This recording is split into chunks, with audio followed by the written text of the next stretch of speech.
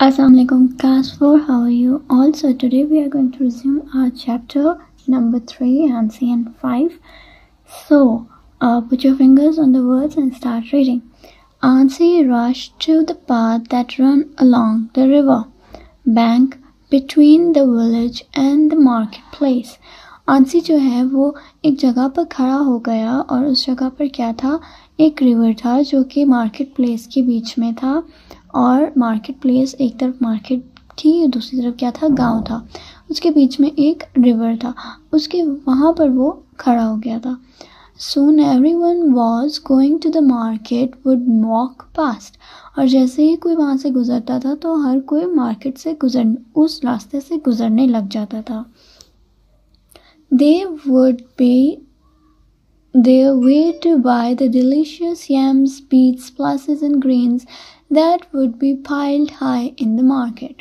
और ये सब के सब कहाँ जाते थे, अपने एक मार्केट में जाते थे जहाँ पे यम्स बिकते थे, बीट्स बिकते थे, प्लसेस और ग्रेन्स बिका करते थे ताकि वो उसे उस बाज़ार में जाकर अच्छे से बेच सकें।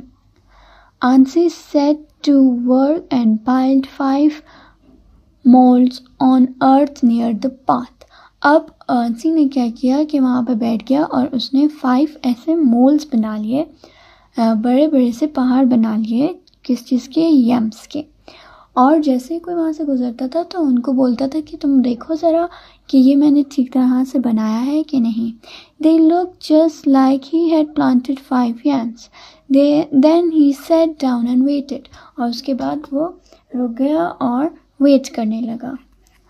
First to come by was Mrs. Little Rabbit. पहली जो हमारी आई थी वो Mrs. Little Rabbit थी।